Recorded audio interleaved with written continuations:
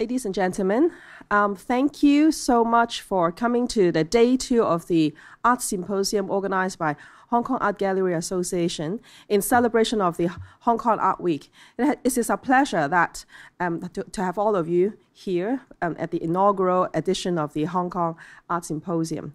And today, without further ado, I would like to introduce one of our very honored member of the Gallery Association, Mr. Johnson Chang, who owns Han Art Gallery, and he's also a board member of the Asia Art Archive, to come up on stage to introduce our next speaker. Thank you, Mr. Chang.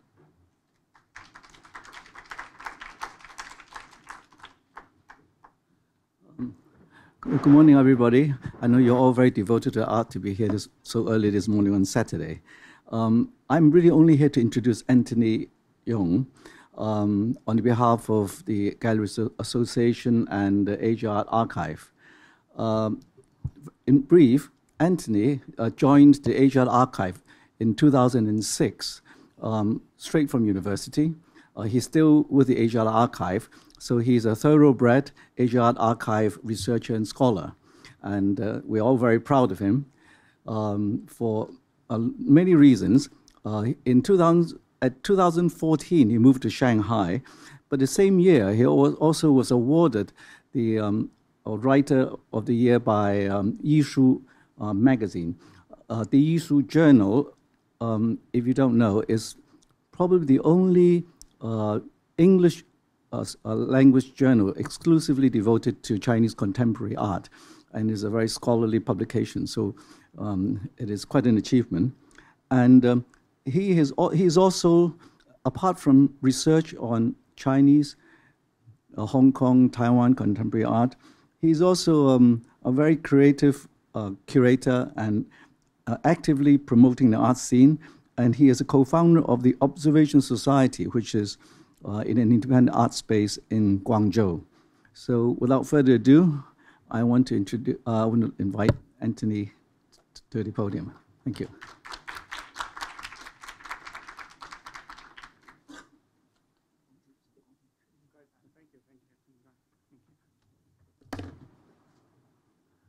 Good morning. Hello. I want to do 2 things, basically, with my 30 minutes. First of all, I want to give a very quick introduction about AAA and China-related research projects that we do at AAA. And the second thing that I do, that I will present you a paper that I wrote recently for a symposium co-organized by the New York University and Guggenheim Museum just last month. For some reason, I didn't make it to the symposium, so this is going to be the first time I read this paper publicly. So many of you may already know about AAA, but I just give you the basic facts about the organization. So Asia Art Archive was initiated in year 2000 in response to the urgent need to document and secure the multiple recent histories of contemporary art in the region. It is a non-for-profit organization, and it is supported by the art community and also private foundation, private corporations, and also the government. And as our library is in Hong Kong, it's open to public free of charge Monday to Saturday, which is in Shangwan on Hollywood Road. We have one of the most comprehensive collections of research materials about contemporary Chinese art. For example, we have a collection of exhibition catalogs from the 1990s and 1980s, which is very unusual because many of these catalogs were not official publications. So you may not find them in regular libraries or even university libraries. You can see an example of them, and all of them are out of print. So it's almost like primary materials for a lot of researchers. We also have a very comprehensive collections of periodicals from mainland China, Hong Kong, and Taiwan. These are very important research materials for the histories in the earlier times in contemporary art in the Chinese region. And of course, we have unique collection of primary research materials about contemporary Chinese art. For example, this Liu's reports about the iconic exhibition of China avant-garde in Beijing in 1989. We have materials from artists, important performance, documentation, exhibition materials, and also photographs. You can see on the top from left is the Southern Artist Salon experimental performance in 1986, a manuscript of Wu Sanjuan, an invitation card of the solo exhibition of Wang Xingwei in 1996 in Beijing, and also a photograph of one of the open studio program organized by Wang Gongxing in Beijing, also in 1996. I mentioned earlier about our library, which is in Hong Kong, but another important platform, probably the more accessible platform of AAA, is our website. We dedicate a lot in making the materials accessible through the website, which is www.aaa.org.hk. A lot of these primary materials were made available through the website as long as we settle the copyright issue. This will make research much easier for researchers from all over the world. So if you come to the website to search whatever you are interested in, you probably will find something that you need.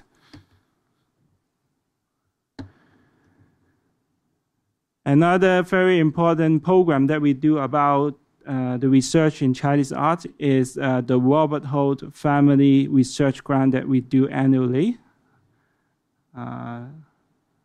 Here I'm going to do a little bit of promotion because the 2016 grant, we are now open for call. And there will be an upcoming event actually next Friday on the 4th of November in HKU in Hong Kong. The presentation of our last two grantees on the A-Pro Photo Society and also the exhibition Post-Sense Sensibility. Okay, so I'll come to the paper. The title of the paper is Documenting Exhibitions in Contemporary Chinese Art During the 1980s and 1990s. So in this short paper, I will ask the following questions. In the history of contemporary Chinese art, what was the role of exhibition documentation? How did ideas, techniques, and strategies of exhibition documentation change? How was documentation used to create a critique, an alternative platform, and a medium for artistic experimentation? And finally, an important yet challenging question, how should researchers today who have not had the opportunity to experience this exhibition personally evaluate the influence of the quality and quantity of documentation on our understanding of the exhibition scale, scope, and historical impact? From an archivist's point of view, Huang Yongping's well-known lookbook is the perfect document. Between 1980 to at least 2003, perhaps until today, Huang has been keeping a lookbook with both images and text descriptions, recording in meticulous details his artistic projects and ideas. Written in the artist's lead handwriting, filled with sketches, a selection of images, and systematic editorial arrangements, these lookbooks in themselves can be considered one of Huang's major art pieces.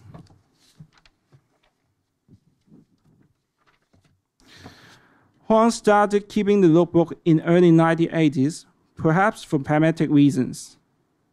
After graduating from the Hangzhou Academy, Huang was assigned the job to teach high school in his hometown of Fujian. While he may have preferred to stay in Hangzhou or move to a bigger cities, such as Beijing or Shanghai, where cultural institutions and art audiences were relatively well developed, he, like most university graduates at the time, did not have a choice.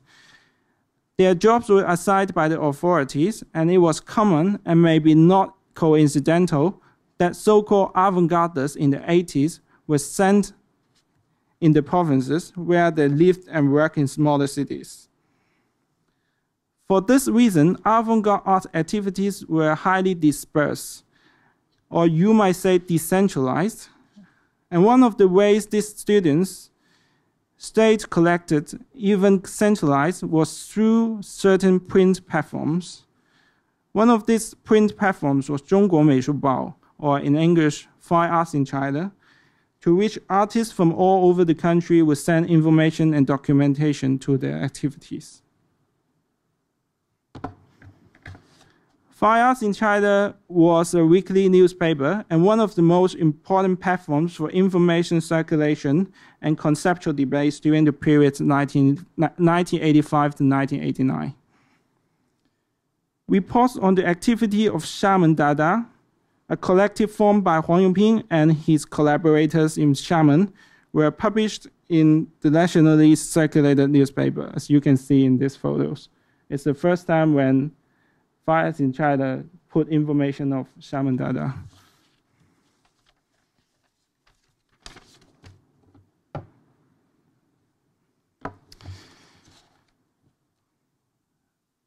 In Huang's lookbook, we see the documentation of a major activity of Xiamen Dada.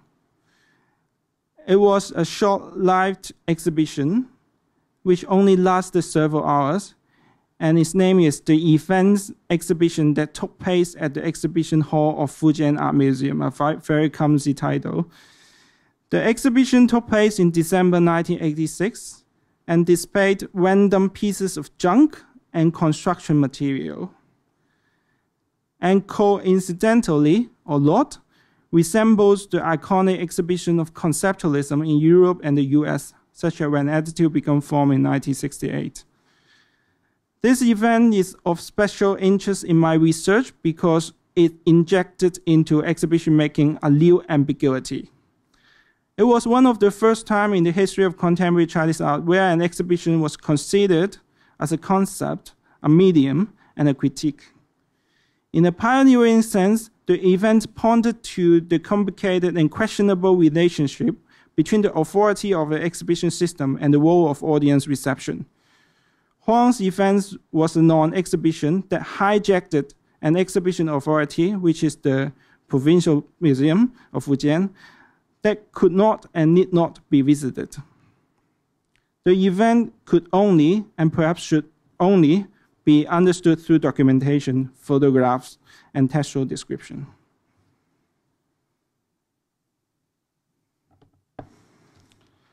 Suggesting that the exhibition is an agency of power and the politics of inclusion-exclusion, Xiamen Dada's investigation resonated with the concern expressed by the advocates of institutional critique in Europe and the US since the 1970s.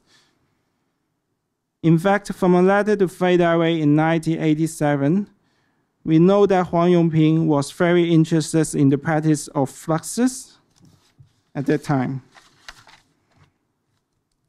Although the institutional environment in China in the 1980s was very, very different from that of the West, certain Chinese artists like Huang recognized the exhibition as a hierarchical power structure. Since the finding of PRC in 1949, being chosen to participate in the All China National Exhibition, or 全国美展, was considered to be the most important achievement in an artist's career.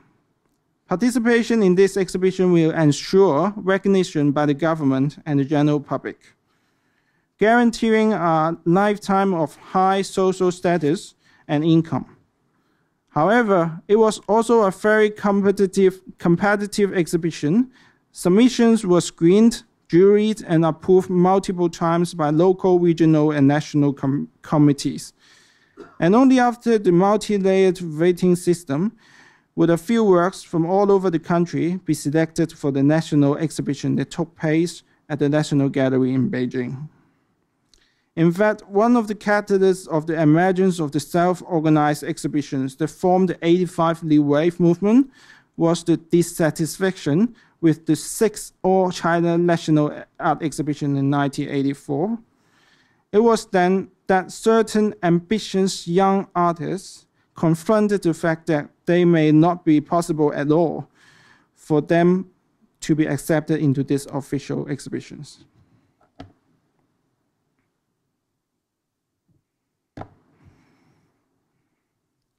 Arguably, many of Simon Dada's activities since 1987 were reactions to the tendency towards hierarchical power relationships and centralized organizational structure that was also developing within the avant-garde circle itself.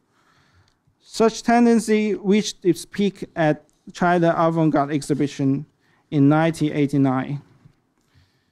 A historical landmark in the development of contemporary Chinese art, this exhibition represented not only the symbolic clash between the artists and the governmental authorities, but also the internal clash between artists and the avant-gardists who attempted to merge avant-garde art into the country's existing institutional structure, and the others who refused to support the project.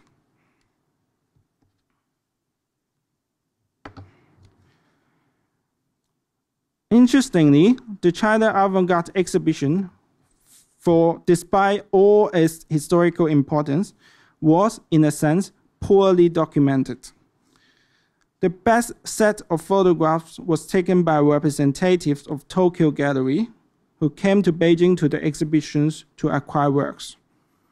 Therefore, most of these photos focus only on individual works instead of overall institutional views. See the photo on the right-hand side is an example from the set by Tokyo Gallery. Another important documentation includes a series of art photographs taken by Wang Yousen that capture the unique atmosphere of the event. However, it doesn't seem that high-quality in situ photographic documentation of the exhibition was made by the museum or the organizing committee, or at least we have not seen them.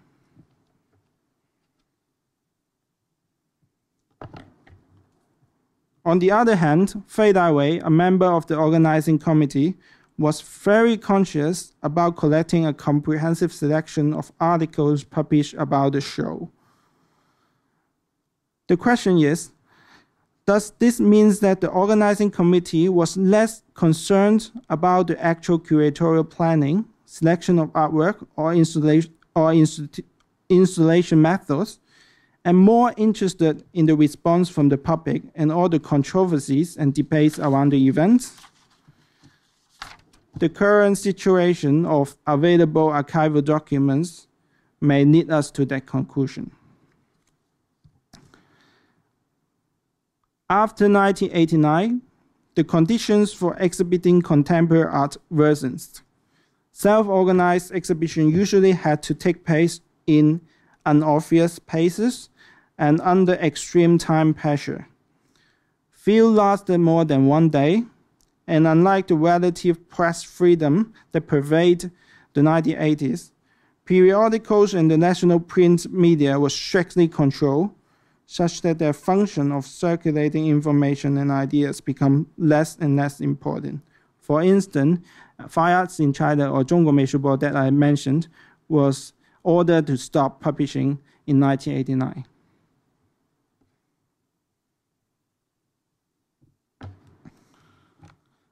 Meanwhile, with printing services becoming cheaper and more available in China, art practitioners began using independent publications as a new tool to circulate their activities. Examples include the back of a book from 1994 and 45 Degrees as a Reason in 1995. These publications' formats emphasize concept over materiality in art, and at the same time avoid the difficulty of financing the production of artwork and exhibition. In my mind, they also continue the radical efforts of deconstructing the concept of art that began in the 1980s, such as Zhang Peili's project about X exhibition procedures in 1987, and the tactile art project by Wang Yousheng and Gu Dexing from 1988. By substituting documentation, text, and description of the physical exhibition event and material art object.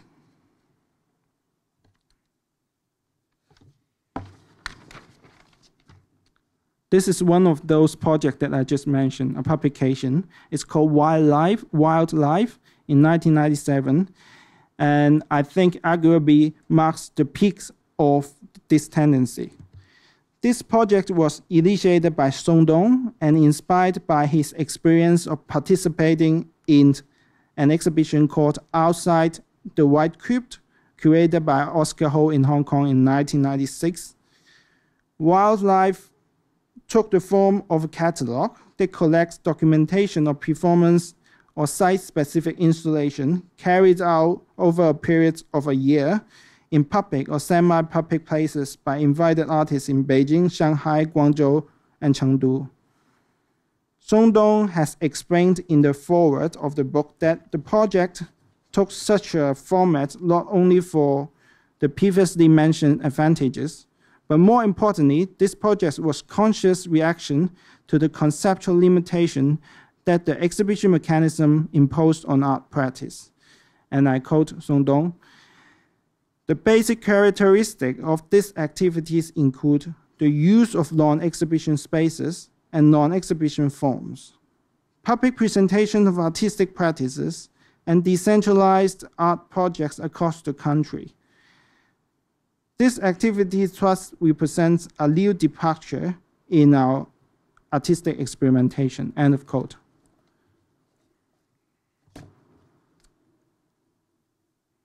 This is a page inside Wildlife, a project by Lin Yilin.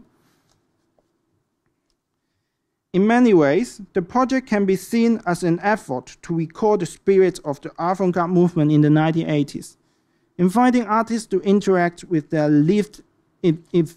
living environment. We introduce the diverse specificities of urban spaces and cultures. Reinvention of the organic, dynamic, and decentralized avant-garde activities of the earlier decade. The Wildlife catalog also included a chronology of events of contemporary Chinese art from 1986 to 1997 that clearly placed contemporary art practice within a long, although recent, tradition of surviving as wildlife.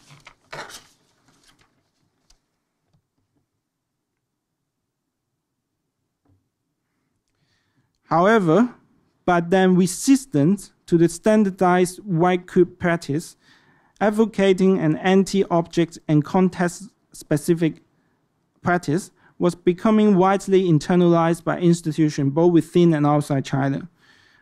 As Wu Hong points out, ironically, some of the works made for the Wildlife Project have become later so famous that they re-enter the white cube of galleries and museums all over the world.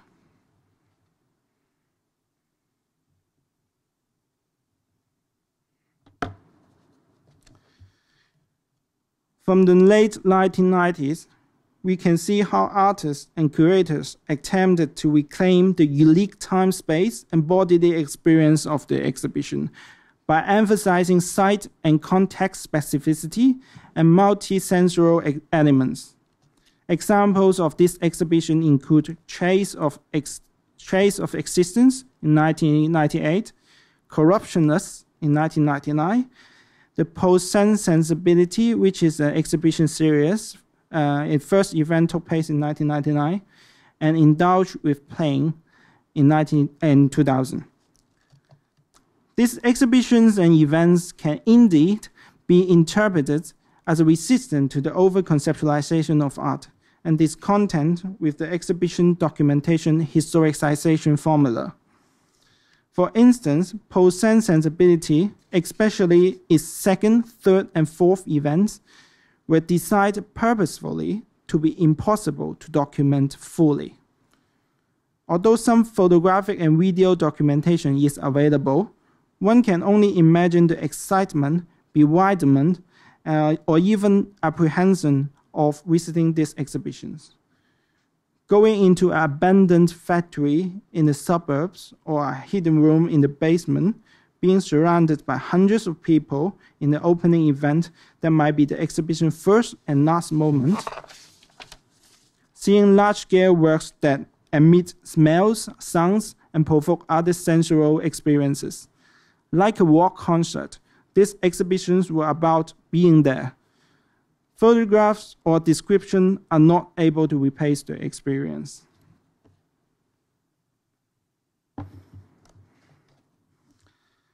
This exhibition sought to re-establish physical and direct interactions with the audience, thus creating a new locality that distanced itself from the way Chinese arts were being represented in international exhibitions.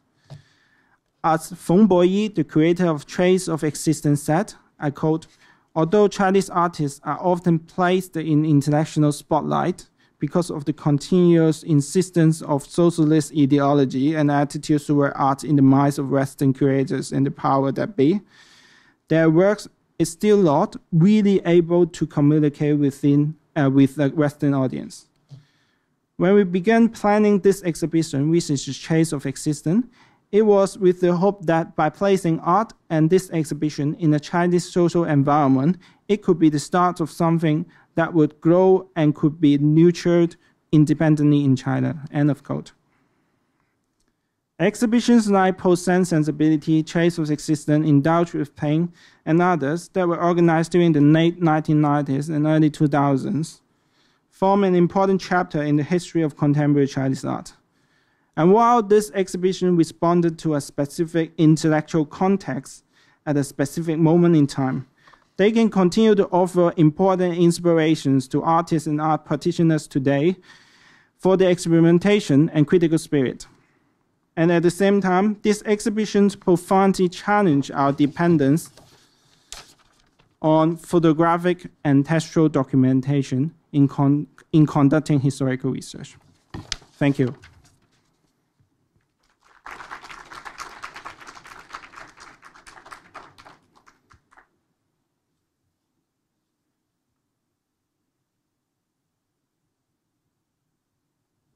Thank you very much, Anthony. Does the floor has any questions?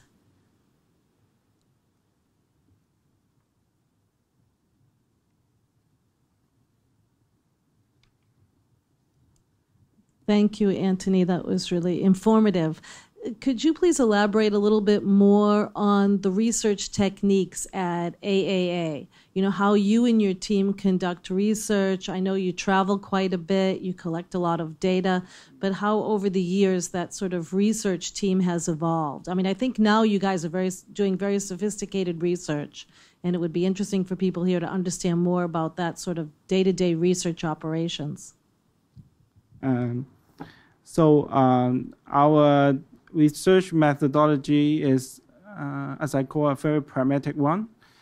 Our ultimate purpose is to promote and encourage research on contemporary art in Asia. So, unlike a typical scholar, I actually don't often write paper like this. I only write this paper when I'm invited. So, what I do is, of course, we build collections of materials that is generally considered to be important. How do we decide if something is important? Of course, we have an academic advisory board, which we constantly communicate with, including Johnson and other very respected scholars. So we find research trajectories that are important and interesting to people. We also keep close contact with young researchers from universities around the world, so we know that what people are interested in, and we develop archival collection around these directions. We also develop tools for research, like bibliographies and chronologies and things like that. So we promote, in a way, a basic structure that younger researcher can rely on. So what we do is really like the first level or the primary levels of research that can be further developed by researchers from all over the world. We open up trajectories, but we don't usually go into a certain trajectory very deeply in a way. So we suggest. We got very excited when we hear about researchers interested in certain things, so we encourage them to go deeper to those things. Yeah. I would like to ask a question, Anthony. Yeah. I was really enjoying and learning from you about the documentations of the exhibitions up to 1990s. How has it been progressing since then until now? I mean, generally, like 2016. How is the show? How are the shows in China documented and exhibited differently? Thank you. We know that in about the mid-2000s or so, the institutional environment of China has changed a lot. There was a much bigger market. There were much more organizations that started to establish since the mid-2000s. So a lot of research and documentation was done in the level of organization. Unlike before, it was a lot of exhibition was self-organized and people have to do documentation and curatorial work themselves.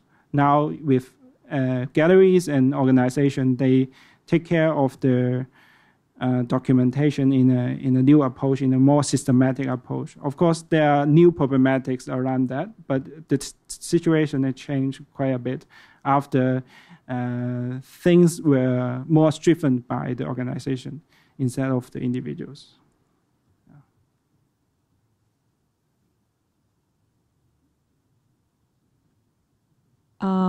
Any more questions? If there aren't, then thank you very much, Mr. Anthony Yong. Thank you. It's our pleasure. And we will have a lot more exciting program. You just have to take a break and we'll get ready. It will start at 10:55. Thank you.